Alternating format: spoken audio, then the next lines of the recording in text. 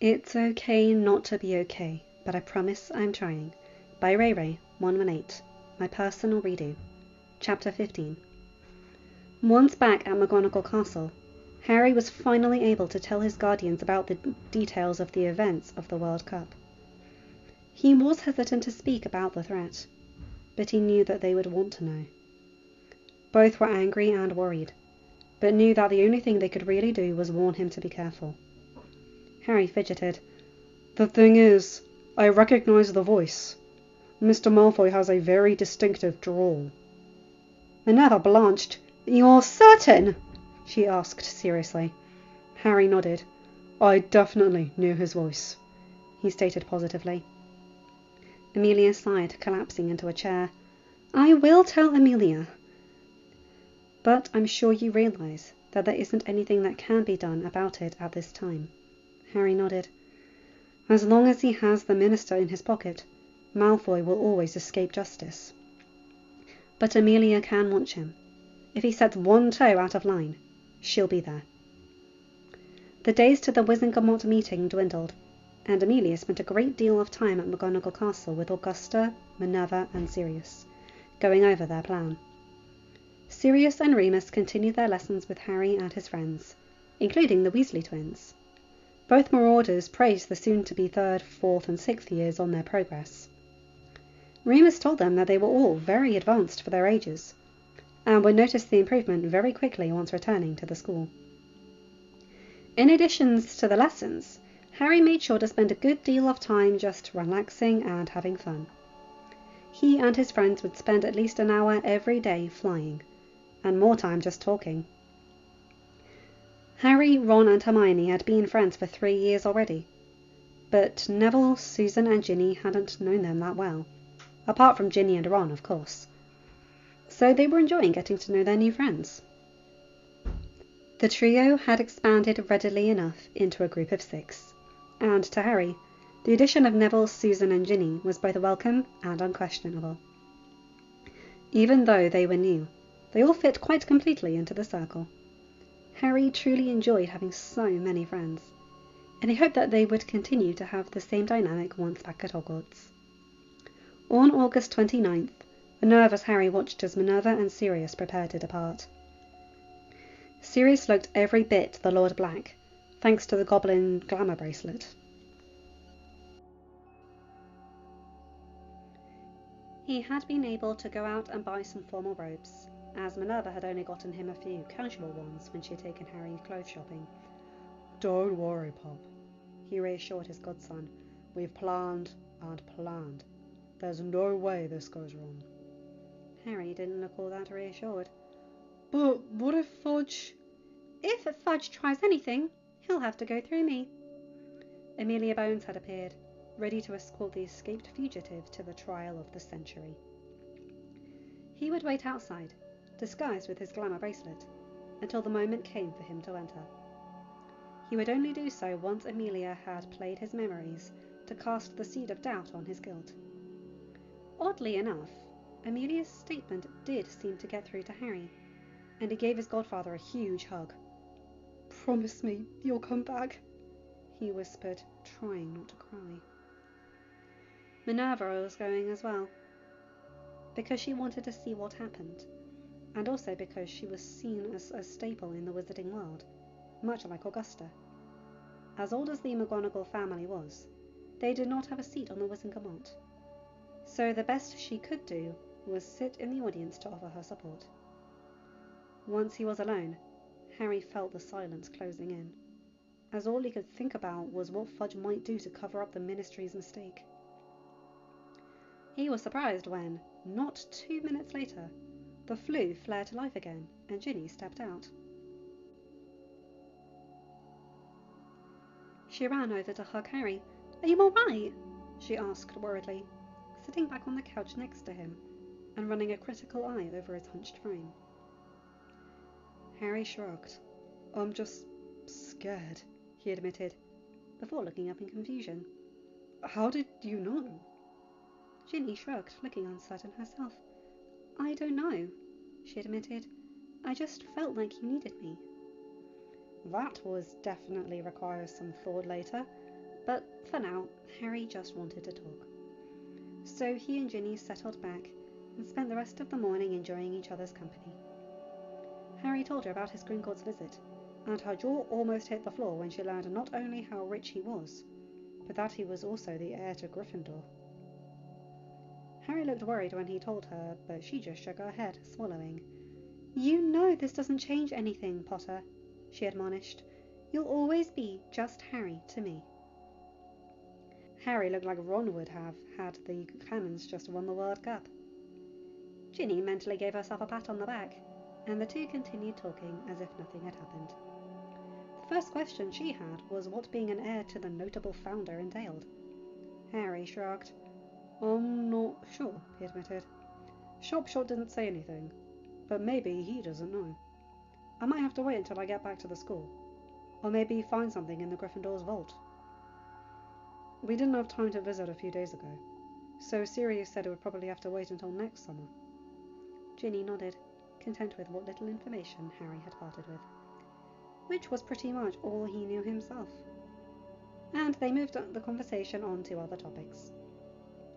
Anything that would take Harry's mind off the trial that even now was unfolding. "Lords and ladies of the Wizengamot, I would like to call to order this meeting on August the 29th of this year, 1994. Albus Dumbledore banged the gavel, and the murmur of conversation tapered off. He looked around the room and smiled. The witness section was mostly empty, as usual, though he was surprised to see his Transfiguration professor sitting there. Even if she had just come to observe the session, she should be sitting with the rest of the audience, in the section designated for observers, not witnesses. His note to her had received a rather short reply that had him wondering if she was upset with him. The conversation with Molly had had much the same result, and he had left with fewer answers than he had come with. She seemed to be giving him a look that he usually only saw when she was arguing with Severus about his liberal deductions of Gryffindor points. Now, before we begin with our agenda for the day, does anyone have anything they would like to add?" It was customary to ask, but he didn't expect anyone to actually respond, which was why he was surprised when Amelia stood up. "Chief Warlock, I have an addendum to add to the agenda." Dumbledore nodded for the head of the DMLE to continue, which he did after handing a few vials to the aide, whose job it was to handle any documents or evidence required for each meeting. With a glance towards the Longbottom seat, Amelia continued. "Ladies and gentlemen, I have come forward today to right a grievous wrong. Almost 13 years ago, our world was in turmoil. We all did things we weren't proud of, but we needed to regain order. But that does not mean that the law can be ignored. I have just entered 4 memories into evidence. I have certified them myself as being completely true and unaltered. I ask that you watch them before I say anything else." Dumbledore had a bad feeling about this, but there was little he could do, as the entire chamber watched the replay of, first, the Potters' conversation with Sirius, where they agreed to switch secret keepers, next of Sirius finding his friends too late to help. There were tears in many of the crowd at the obvious pain the young man felt, seeing his brother in all but blood lying glassy-eyed on the ground. And finally, of Sirius's confrontation with Peter. The 4th memory was from Harry, and showed his meeting with Black the previous June, up to and including Fudge's refusal to believe them, and ordering Sirius to be kissed immediately. There was a general outcry in the chamber, as some began calling for a trial. Others tried to claim it was fabricated, and still others wanted to know why Amelia had these memories. Finally, Madame Longbottom stood up, drawing at the attention of the room. After all, when Augusta Longbottom spoke, people listened. "Wizards and witches, what is the matter with you? Many of us were seated on this body 13 years ago, and yet we all sat back and did nothing, as an innocent man was condemned to Azkaban without a trial. And now that we have the ability to act, We have the responsibility to act. Amelia smiled as the formidable woman quoted a then 13-year-old boy's words to a body of lords and ladies. First on our list should be to give the Lord Black the trial he should have received 13 years ago, followed by some very sincere grovelling to hopefully prevent him from taking his ire out on us. Fudge looked caught between a rock and a hard place. He gulped, knowing that his refusal to act several months ago would have come back to bite him in the arse now, as he turned to Amelia. With so many witnesses, he did the only thing he could. I assume you can contact Mr. Black? We will certainly do our best to set up a trial, as soon as he turns himself in. Amelia's smile was rather predatory. She had not missed his claim to do his best to set up a trial. No need, Minister, she informed him, shooting a look at Minerva, who immediately stood up and made her way out of the room. The Transfiguration Professor left for a few seconds, returning quite quickly with a healthy and very proper-looking Sirius Black. There were even more cries in the gallery at this, and a few people reached for their wands, but Amelia was quicker. She cast a shield spell around the man, and her voice reached all corners of the room as she spoke. Anyone who hexes Mr. Black will see that spell returned, and themselves sitting down right beside him on the floor, she warned as Minerva led the younger man to the seat at the front. The chains immediately trapped the young lord, but he didn't look at all concerned. He was playing the part of a lord quite well, and many were surprised at how different he seemed from the posters that had appeared after his escape from Azkaban. Amelia nodded to the auras she had tapped for this assignment. Kingsley Shacklebolt was a steady presence, always calm and collected, and very good at what he did. Nymphadora Tonks, on the other hand, she picked more for her potential, and because, out of all of her auras, Tonks was the only one who really deserved to be there. She deserved to know that her mother's cousin was innocent. Those two were some of the few auras she knew to be completely trustworthy. She had been very careful to not let word of what she was planning on doing out this morning. She knew there were some people in her department who would happily run to Fudge or Dumbledore and tip them off. Tonks and Shacklebolt had much the same view as she did, and their first instincts were always to do what was right, no matter what anyone else thought. Tonks gave Sirius a bright grin, trying to tell him that she believed him, which he immediately understood, if the answering smile and wink was any indication. She had been very small when they had last seen each other, but he was pleased that she remembered him. Kingsley was the one to administer the Veritas serum, putting 3 drops on his tongue before stepping back. Amelia leaned forward, giving the potion a few moments to set in, before she began asking questions. What is your name? Sirius Orion Black, he replied in a monotone. Amelia nodded. Who was the Potter's secret keeper? Peter Pettigrew. There was some muttering, but a look from Augusta silenced them. Why did you switch? We thought I would be the obvious choice.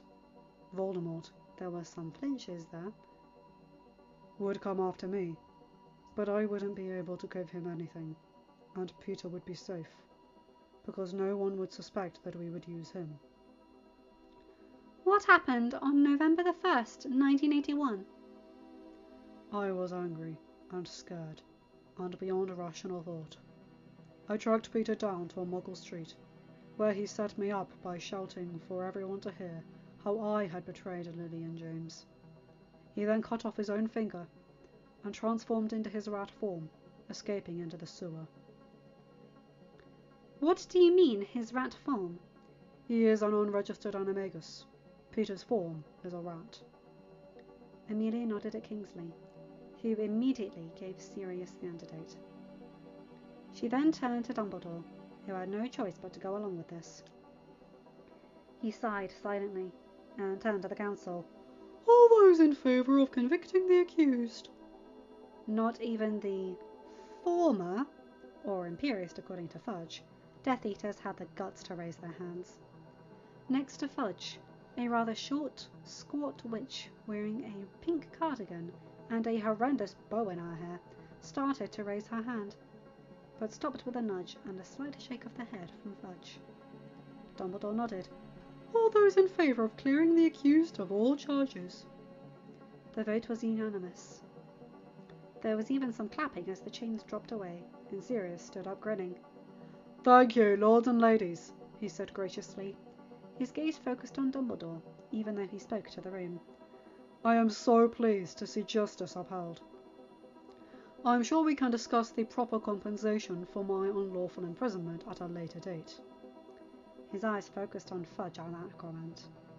For now, I would like to officially claim my family seat. Dumbledore's eyes twinkled.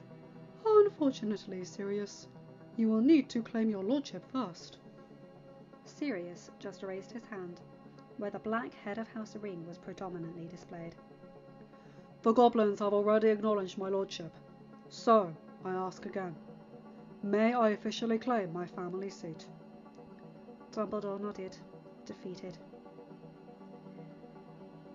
And the room fell into silence, waiting as Sirius made his way to his family seat, where he winked at Amelia to tell her he was game for what would come next. He didn't sit down, which told everyone he had something else to say. His statement rocked the entire body. My first order of business is to take over as the regent for the Potter family seat, on behalf of my godson, Harry James Potter. Dumbledore was the very first one to make sure his voice was heard. I am sorry, Sirius, but you need to have the consent of the official guardian in order to act as regent. Harry is currently being cared for by his mother's sister. Sirius glanced at Minerva, who stood up and handed the copies of the change of guardianship form she had brought with her in preparation to Amelia. Turning around to face the shocked and confused body of witches and wizards, she explained, I took over the guardianship for Mr. Potter at the beginning of the summer, after his current ones were deemed unsuitable. Vernon Dursley is currently serving time in prison for embezzlement and theft, and his wife and son have fled the country. The guardianship forms have already been filed and made official, and have been amended to include Lord Black as a secondary guardian. As Mr. Potter's primary guardian, I have approved his appointment to regent of the Potter family seat. Dumbledore was once more feeling flabbergasted. He had well and truly been outmaneuvered, and by someone he had thought to be completely loyal to him. No wonder the wards had failed. He could only hope that their actions didn't spell the end of the wizarding world.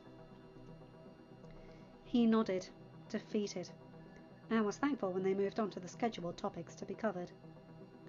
Several reporters from the Daily Prophet got their career-making scoops by attending the boring, standard, run-of-the-mill Wizengamot meeting that day.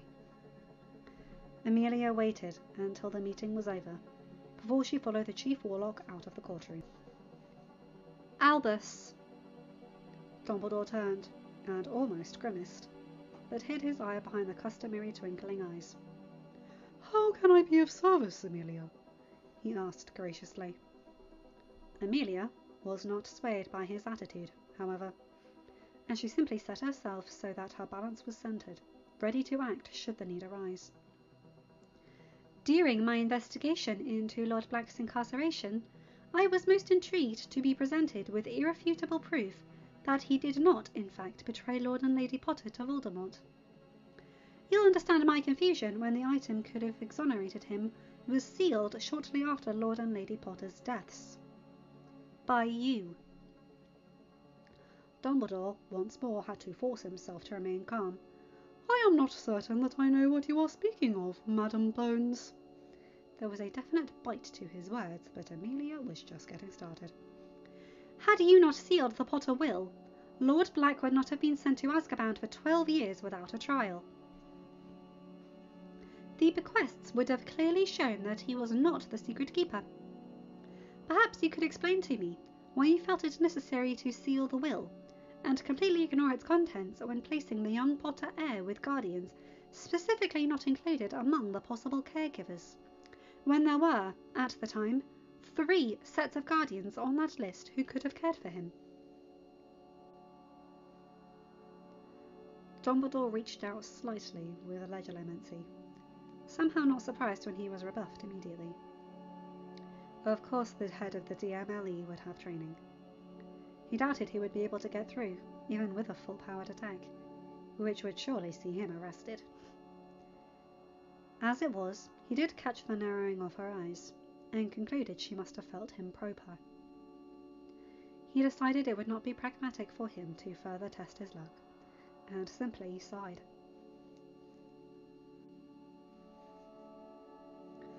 I did not want unsavory characters to try and gain access to young Harry's inheritance. As for his placement, his mother's sister seemed the most logical place for him. Mrs. Potter raised an ancient protection by sacrificing herself for her son, and, inadvertently or not, made it possible for blood protections to be raised. As long as he could call the place where his mother's family dwelt home, there is nothing higher than family, after all. Amelia snorted. You'll have to ask Lily about that, when you meet her again. Petunia Dursley hates magic, and has ever since Lily began her schooling. Anyone who knew Lily at all knew that. As for your explanation, good luck trying to appease Minerva. She's quite put out that she could have had 13 more years with the boy she already thinks of as a grandson. And good luck trying to insert yourself into Harry's life in any way. Minerva's not the only one put out with you. You'll have a lot of work to do to convince Harry to trust you again. I doubt that will ever happen, after what you've done. Amelia left him with that thought, and Dumbledore, remembering the look his Transfiguration professor had given him during the trial, believed that she was right. Minerva was most definitely angry with him. He wondered how much Harry knew, but he doubted Amelia's views were completely accurate. Harry was still just a boy after all, and Dumbledore had been the one to offer him a place of belonging at Hogwarts after so many years of being unworthy at his relatives. Dumbledore had offered him a chance to shine.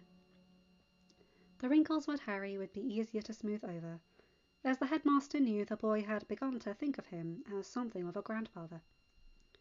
No, Harry wasn't the one he had to work on. Minerva and Sirius, however, would be more difficult to sway. They wouldn't understand that it had all been for the greater good. He had to do what was necessary. The next morning's edition of the Daily Prophet was filled with Sirius's illegal incarceration, his trial, subsequent freedom, the 100,000 galleons the ministry was giving him for the wrongful imprisonment, and Harry's change of guardianship. Harry was just glad to have his godfather be able to see him off to Hogwarts without having to wear a glamour. End of chapter. Hi guys, hope you enjoyed this one. I'm sorry if there's a drop in quality right now. I have got a nasty cold. I've only just started recovering from it. So if there are blips, it's probably because I had to cough or sneeze rather badly. My throat's only just stopped hurting, for crying out loud. But yes, I do love this chapter. I love the trial. And Amelia just not taking bullshit and not falling for the charming act. I love that. He may be a venerable old man, but he's very misguided in some things. And I just love that Harry wants to be seen off by Sirius. What can you do? Poor boy deserves it. Anyway, you guys know the drill. Like, comment and subscribe and hit that bell to get notified for whenever I upload a new video. Have a good day, night or whatever time zone you're in. Bye my guys, gals and albino pals. I'll see you in another video. Take care.